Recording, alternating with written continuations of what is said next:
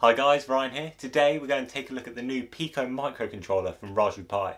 In this video we'll take a look at the specs of the new controller, we'll then compare it to other microcontrollers such as Arduinos and ESP32s, and then finally we'll head over to our computer and write our first script for the microcontroller.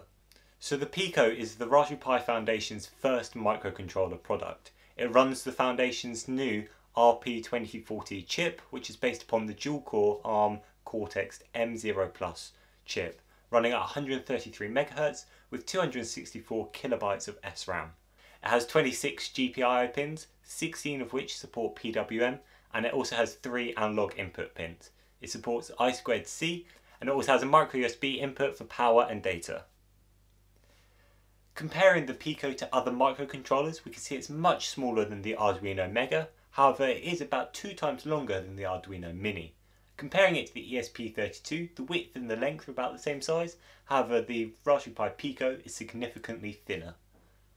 Comparing the clock speed of all these microcontrollers, the Mini and the Mega both run at 16 MHz, while the ESP32 runs at 160 to 240, depending on which development board you use, whereas the Pico runs in between all of those at 133 MHz, making it much faster than both the Arduino boards. Moving on to SRAM size, we can see that the Mini has only 2 kilobytes of SRAM, whereas the Mega has 8 kilobytes. The Pico has a lot more than both of the Arduinos at 264 kilobytes, whereas the ESP32 comes in above all of those at 520 kilobytes. Due to the small size of the Pico, it has 26 GPIO pins, 16 of which support PWM, and it also has 3 analog inputs. This is more the GPIO pins than the Mini, but significantly less than the ESP32 and the Mega. However, price to performance is where the Pico shines. It costs $4 in America or £3.20 here in the UK. That's about the same price as an Arduino Mini. The Arduino Mega and the ESP32 both come in around £10, which is 3 times more than the Pico. Unless you need the additional GPIO pins of the Mega or the ESP32, or you need the Wi-Fi and Bluetooth that's built into the ESP32, looking at the spec sheet, it looks like the Pico is a great microcontroller for all embedded projects. To see how easy the Pico is to use, let's head over to our computer and write our first script for it. Before we do, if you're enjoying this video, make sure to like and subscribe. Okay, so the first thing we need to do is plug our Raspberry Pi Pico into the Pi, making sure to hold down the boot button as we do so. Once it's plugged in, we can then let go of the boot button, and as you can see, it's connected a new drive to our computer called Raspberry Pi. Clicking on this index file will then take us or redirect us to the Raspberry Pi page, where we can scroll down and we can either get started with MicroPython or C++.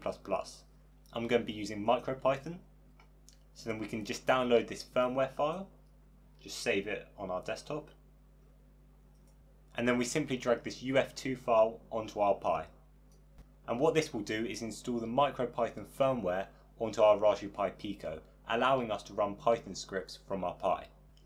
With that UF2 firmware file dragged onto our Raspberry Pi Pico, we can see that the removal drive from our Pico has disappeared, which means the firmware is copied across successfully.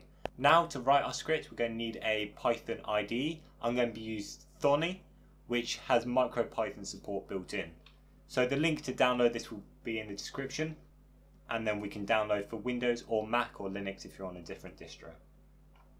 To install it, I'm just clicking on the exe file. Now it comes up with this Windows protected your PC. This is just because not many people have downloaded it onto their machines before, so it might be untrusted. We can just click run anyway. Clicking next, I accept, leave that to the default location and create a desktop icon if you wish. Okay, now we can click finish and load up the IDE. I'm going to choose English and initial settings is standard. Okay, so the first thing we need to do is click on Python in the corner and change this to MicroPython Raspberry Pi Pico. With that change, we can start writing our script. So I'm going to first start by clicking File, Save As, save it to this computer, desktop, and just call it basic script.py and click save. And as you can see, it's now added that script to the desktop.